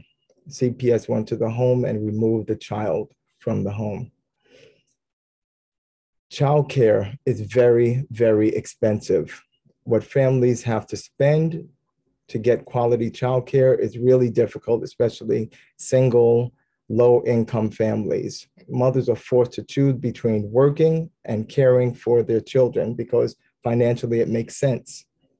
The pandemic had been especially hard for childcare centers and families, and absolutely nothing is more important to us than investing in childcare. I'm sure that I can speak for parents and childcare centers when I say we need affordable childcare as a major focus of the spending bill.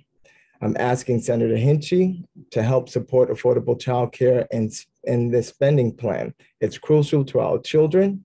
It's crucial to our families, communities, and to the workforce. Thank you so much for allowing me to speak today. Thank you very much. It's true. I have it. I know the Assembly member and I are support all of the things that we've talked about today and have done a lot of work on them or been vocal in this budget section. But I am very supportive of expanding universal childcare much further beyond what the executive has proposed in her budget. There's a charge in both of our houses, the Assembly and the Senate, for the $5 billion, which we know is even just a fraction of the budget, but would save so much money, would help so many people. We'll see how that goes through negotiations, but childcare is critically important, and we know we have a labor shortage also, and part of our labor shortage is people unable to go back to work.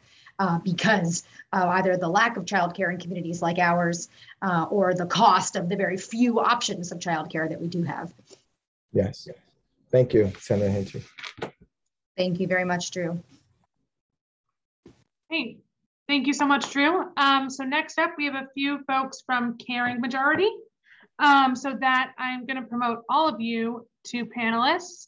And then I know you all have an order you'd like to go in. So you can each unmute and speak in whatever order you would like.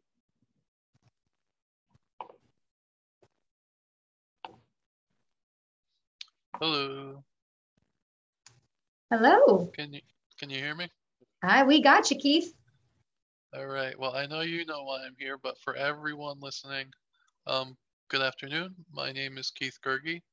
For over 12 years now, I have been eligible for 24-hour split shift personal care services or home care after a spinal cord injury left me paralyzed below the neck.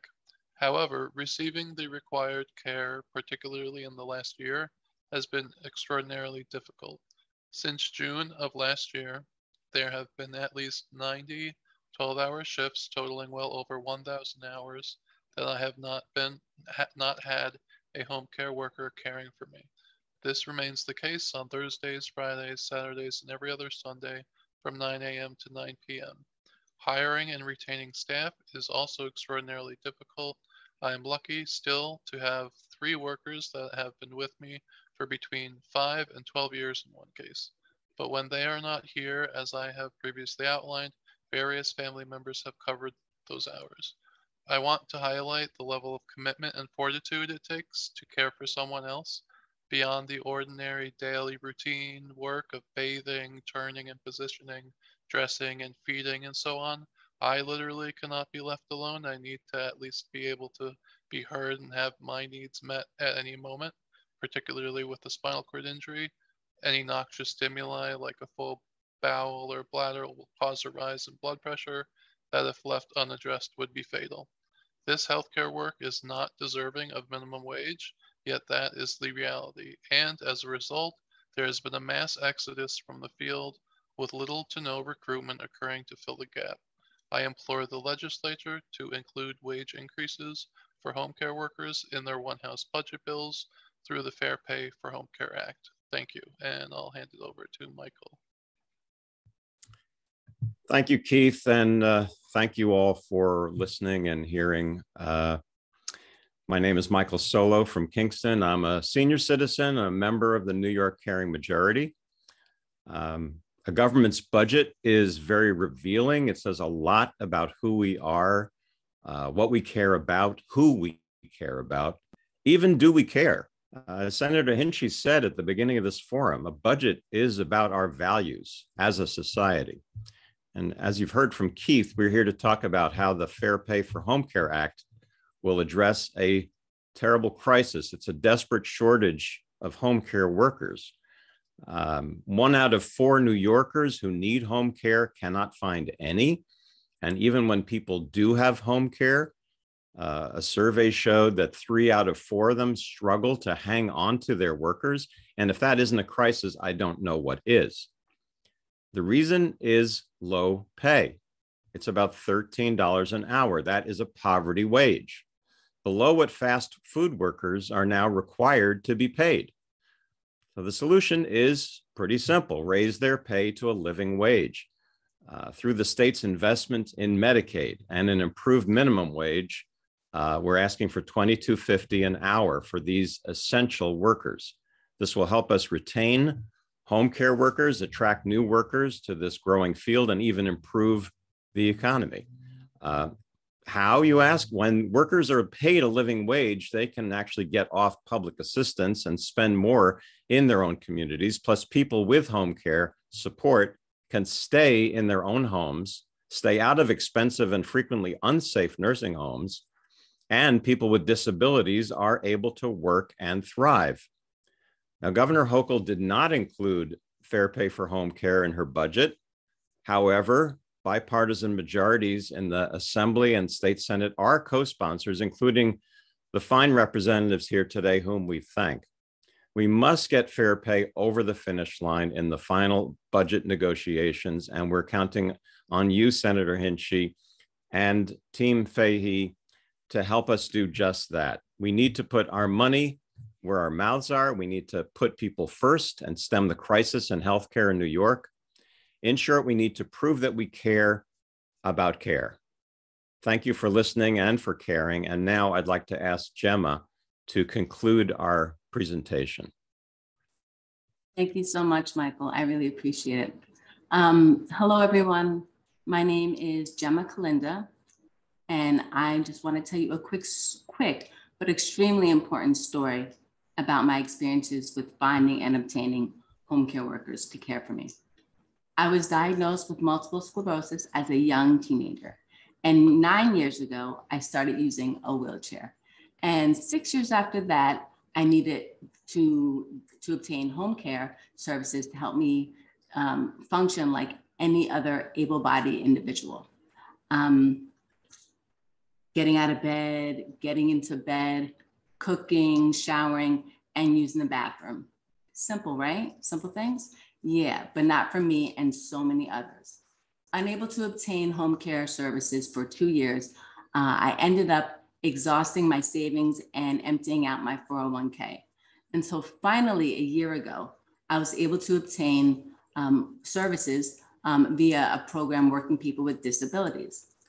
After being denied earlier because I was literally over income by $38.67. That's right, I said it, $38.67 was worth more than my life. This is absolutely atrocious. And this healthcare infrastructure that people with disabilities and older adults have to live by.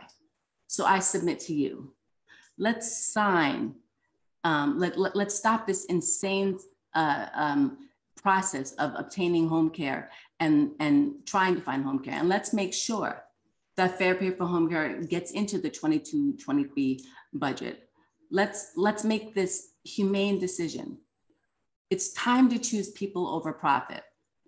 I implore you to do everything you can do to get fair pay for home care over the finish line and into the budget. Please, legislators, senators, assembly members, everyone, stress to all the other legislators just how important fair pay for home care is for every single New Yorker. It's just the right thing to do. No, let me take that back. It's the only thing to do. Thank you for allowing me to speak. I appreciate it. Thank you very much, Gemma and Michael and Keith. Appreciate all of your advocacy on this incredibly important issue for all of the reasons you have outlined. We are really hopeful that this is the year, more than hopeful, hopeful feels like too kind of less of a word, but we are fighting for fair pay for home care this year because we know we need it. So thank you all so much for your advocacy on this issue too. Thank you all. And now we're going to have Michael. Oh, sorry, Leah. Alyssa, did you want to say something? I just wanted to add that here at Team Fahy, we consider this issue part of the infrastructure investment that we need to make in our neighbors and potentially ourselves. Really, if we don't take this seriously, you know, we're all living longer lives. The reality is that we're probably at greater risk of having a disability than dying young. So the truth is if we haven't figured this out, and with the encouragement that people live in their own homes, we really need to make this work, along with issues that we hear from our seniors as well, the supporting projects like the NORC and other community sustainable situations, as well as encouraging compassionate care, you know, that we do need to take care of each other and we do need to rely on each other, and how grateful we are for the folks that make this commitment to us. But we can't ask that of them. They need to make a living. And I see Mike. Hi, Mike. Yep, I was going to say we have Mike Volkman, who's another advocate on this issue. Mm-hmm. Mm-hmm. Yes, I'm following Caring Majority, and they spoke a lot about fair pay. There's another issue involved here in that last year the state health department restricted, they adopted a new policy to restrict eligibility for home care. Now, I know a lot of the people who are listening are taxpayers, so I want you to hear all this, because as taxpayers, many of you are getting ripped off when the state takes on policies that reduces the amount of home care that people need because they don't want to pay for it. They say it's too expensive, but if you don't pay for the home care, then you force us against our will unnecessarily into nursing homes and other institutions. And most of us are on Medicaid, so the taxpayers are going to end up paying the bill up to 4 times as much when people don't need to be there, when we benefit from living at home in homes of our choosing. I've been in this apartment now for 33 years, and if I lose my aid service because of a silly policy, I will be forced against my will into a nursing home. I will lose this apartment and not ever get it back, and you as a taxpayer are going to get ripped off. Taxes in New York are so high already as it is. You don't want that to keep going up and up. But we disabled people have been telling governors and legislators and anybody who will listen for the past 50 years, if you just give in to our demands, you'll save billions of dollars so that we can live in freedom and independence. And by the way, policies like this violate federal law. New York State is out of compliance with Section 504 of the Rehabilitation Act of 1973. New York State is out of compliance with the Americans with Disabilities Act, which had its integration mandate upheld by the Supreme Court in 1999 in the Olmstead decision. You taxpayers are getting ripped off every nanosecond that a disabled person is in an institution where they don't need to be. This violates law, it violates human rights, and I know that the Senator Hinchey and Assemblymember Fahy support us on these issues. Right now, there are only 2 people standing in the way of adopting these policies for the state, and those 2 people are Assembly Speaker Carl Heastie and Governor Kathy Hochul. Governor Hochul talks a lot about investing a lot more in the healthcare system, but she's left out the part about home care. If you invest more in home care and community-based services, you may spend a couple of extra million, but the alternative is going to cost billions and billions.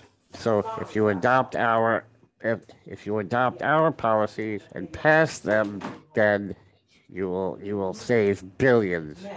Even when you give a little more to the investment, we have people who are actually doing the work in home care, people we trust to come into our homes to touch our bodies. They have children too. They have rent to pay too. This is why we are asking a reasonable increase to start now at $22.50. That's 150% of the minimum wage. To start at that wage now and have annual cost of living adjustments. Please stop forgetting them. They are qualified to do what we need done in our homes. We want these people to stay with us. If they are not being paid a living wage, they don't want to do the job. And that's a clear and present danger to the people who need them, such as me. There's over 200,000 people in New York State who use home care. We don't want to lose it. We shouldn't be forced to lose it. The investment is absolutely necessary. Please convince Governor Hochul and Speaker Heastie to come on board with us and to adopt our policy. Stop listening to the lobbyists from the nursing homes, because with all the rhetoric they say about how wonderful they are, Thank you, all they Michael. want is profit. Thank you, Michael. Sorry, I just wanted to keep us on time. Thank you so much for your testimony, though. Yes. Thank you, Michael. Yeah, thank you very much, Michael. We agree it's critically important. So thank you so much for being here for today and for joining us. Yes. Thank you. And next up, we have Mark Storch from the ARC Mid-Hudson. Absolutely.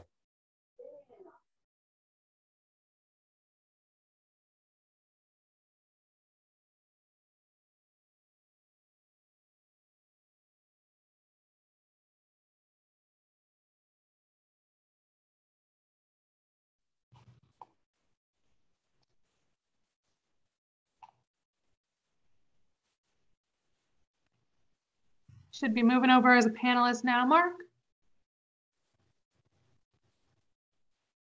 Okay.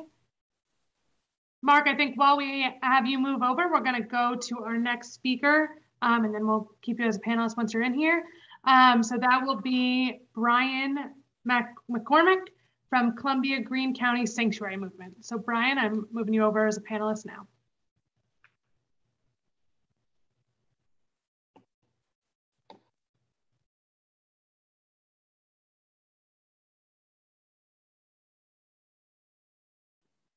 Hi, all. Thank you very much for having me today. My name is Brian McCormick. I am co-executive director of Columbia County Sanctuary Movement. I just want to thank Senator Hinchey and Assemblymember Fahy's staff for joining us today, as well as all of the powerful folks that are joining us as panelists and bringing important issues to our district. As the co-executive director of Columbia County Sanctuary Movement, we are the regional coordinator for the Fund Excluded Workers campaign. The campaign won a historic $2.1 billion excluded worker fund in the New York State budget last year, which provided much needed pandemic relief to excluded workers who were essential to getting us through the pandemic. $2 billion may seem like a lot of money.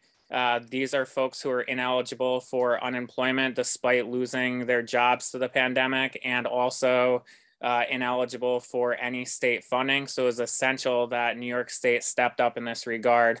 I also want to use that number to highlight the financial stability that the state is currently going through. We have an estimated $10 billion surplus in revenue that was unexpected as of last year, and we're projected to be fiscally sound for the next 5 years. So as everybody makes these asks of the senator and assembly member today, we need to keep in mind that there is a large pie and there's enough to go around for everybody. And we need to take care of the people who make this state work, such as many of you on the call today. So one of the reasons I come here today representing the Fund Excluded Workers campaign is that we are very happy that New York is leading the way in the country for an excluded worker campaign. We are happy to report that over 130,000 New Yorkers were in receipt of funds from the excluded worker campaign. But we also know, and those funds went to paying landlords outstanding debt, putting food on the table, which created an outstanding multiplier effect and infused much needed money into local economies. But when we look at the distribution of these funds, there is an inequity when it comes to upstate. To give two examples of counties, Albany County had 3,226 applicants for the excluded worker fund, and only 54 of them were approved. Ulster County had 1,068 applicants and only 128 were approved. These numbers have resulted in 45,000 applications being denied solely because of insufficient funding, not because of an individual's meeting the eligibility and criteria for this fund, but because the fund ran out in just 8 weeks after being open. So we are here to say that our community members cannot be essential and excluded any longer. They were meant to benefit from this program. They're eligible for this program. The fact that there are more monies needed to make sure that every eligible recipient is important for us to bring to this budget. And we are requesting not only a $3 billion replenishment of this fund, but we're asking for a permanent resolution. We need to fill the safety gaps that are in our state right now, the social safety net. and make sure that not only during a time of pandemic is a fund like this available to excluded workers, which are undocumented folks, people who are sole proprietors, people who are in the cash economy, et cetera, they also need an unemployment fund. So we are asking for the $3 billion replenishment, as well as the establishment of a excluded no more alternative to unemployment for excluded workers, which I will add. Thank you everybody who shared their powerful words on home care. We have a lot of members who are in the home care industry and this would affect. So thank you for your time today, and we hope that you will advocate for this in the budget and in the upcoming legislative session. Thank you very much, Brian. Thank you for being here and for advocating for this issue, this important issue. Great. Thank you, Brian. And now we have our last speaker, who is Mark Storch from the ARC Mid-Hudson.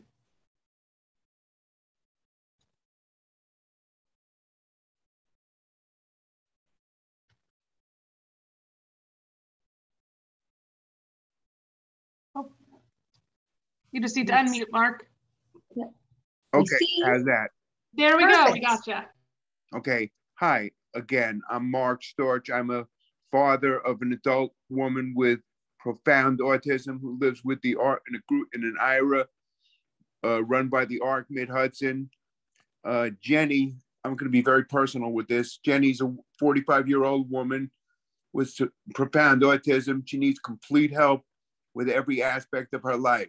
She has severe pica, meaning that she will eat inedibles, and she needs help with every aspect of her living, from toileting to eating to showering to being safe to not running out in the street.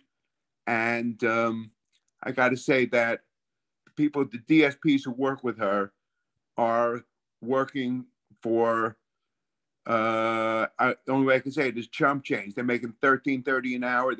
They're doing life and death work every minute of every single day. And they need not just a $15 an hour wage, they need a living wage, the $22.50 that many of the previous speakers have talked about would be really great. If they could make that kind of money, we would have more people staying on the job. I know that these people are, how would you say this? They're totally dedicated. They have worked during this pandemic, 18-hour shifts. Some of them have had to sleep in the house. Some of them have had to be mandated to stay because of weather conditions where no one else could make it in. And my daughter and other people's lives like hers are completely dependent on these DSPs, and we need to retain them by paying them a living wage of like $22.50 an hour would be great, and treating them with the respect that they deserve. So that's about all I have to say. Thank you for listening to me. Thank you very much, Mark. Thanks for joining and being part of our forum today. Thank you so much, Mark. And I'm gonna put you back as a attendee. Thank you, Senator Hinchey. Thank you, Mark, and we'll let Senator Hinchey and Alyssa, if you'd like to close. Great. Well, thank you so much, everyone who came and testified and advocated on behalf of so many important issues. We are so close to being on time. This was so great. Thank you all, and everyone was being so clear and concise in your priorities. I mean, everything from, I'll start with the transfer of school food, making sure we get better, healthy, locally sourced food into our schools. We know that our students are better served when they're eating healthy food, good healthy food habits from the beginning, as well as better ways to learn, being able to educate, take in information and learn, to rural housing, to, of course, DSPs and fair pay for home care, to our libraries and our infrastructure, water infrastructure, childcare, and supporting those who are differently abled, and so many others that we heard on this call. These are all really important pieces and important topics that we need to continue to do better and do more in our budget. And, you know, this was just a forum to hear them. I will say I feel really happy because for everything that was said today, you know, we are advocating on, which is makes it feel good that they're also the priorities of our community. There's a lot more, and of course, this is just the beginning. We are in these budget conversations now. Please reach out to our office or send in written testimony. We are collecting that, and all of these are read. They're all really important for us to make sure that as we go to our respective negotiating tables, we are bringing the voices of our communities with us, knowing what, how, where, and when we should prioritize what. And so this has been a really informative, really great forum. I want to thank sincerely all of the people who spent time with us today, both our testifiers who are on the front lines of pushing for so many of these incredible changes, whether you were with an organization or a nonprofit or just a community member who wanted to make their voice heard from something that they see in their community, to everyone who joined us to listen and learn a little bit more about the community in which you live, to hear what other people are prioritizing and pushing for, and where we need to do better as a state. So I thank you all so much for being here. And Alyssa, I want to turn it over to you for a few remarks as well. Thank you, Senator. You can't help but be, touched by the range of issues that we feel and experience passionately in our region. We're really fortunate to have such strong advocates for the issues that we heard today. This is the kind of work that we do here in the offices of people like Assemblywoman Fahy and Senator Hinchey. We listen and we try to gather as much information so that we can inform the larger conversation.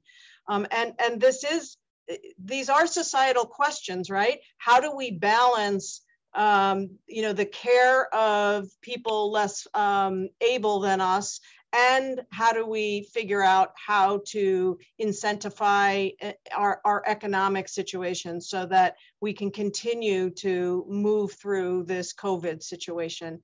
These are big issues, and when you're looking at billions of dollars, it is kind of hard to get a sense of where those major priorities, especially when we're looking at issues of climate change. So these kinds of conversations are not just important for our offices, they're also important for each other. So we understand what we're doing in terms of governing and governance and decision-making, and how these issues get clearer to the decision makers as they move through this. I want to just encourage all advocates to do this. This is continuous work. So you're in relationship with us now. We've had this forum. It's been really an amazing venue. We're in relationship, which means that we encourage you to be in contact with us.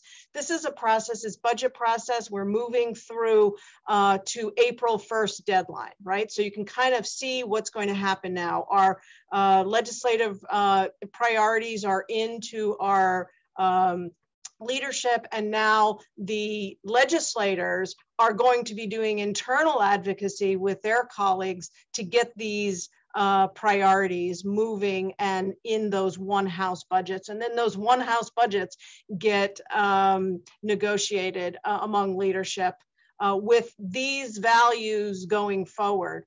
So your advocacy hasn't stopped yet. Our advocacy hasn't stopped yet. So we encourage all advocates to be knowledgeable about this budget process and be back in touch with us. We expect that you'll call us. We expect that we'll get your emails. We expect that you'll remain in relationship with us. This is not a one-shot deal. And in fact, you never have to apologize for calling again. We do like friendly calls.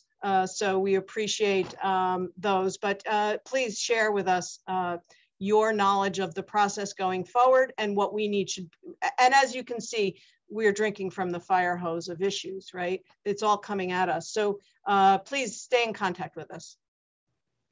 And thank you, Senator. Your staff has been amazing, and Alex Flood in our office couldn't have done this without all those great Zoom technicians and pedagogy leaders there. Thank you. Thank you. Great. So I think, yeah. Oh, Thank you. With that, we are going to end the forum. Thank you all for joining us today. And we hope to keep in touch with you all soon. Thank you all.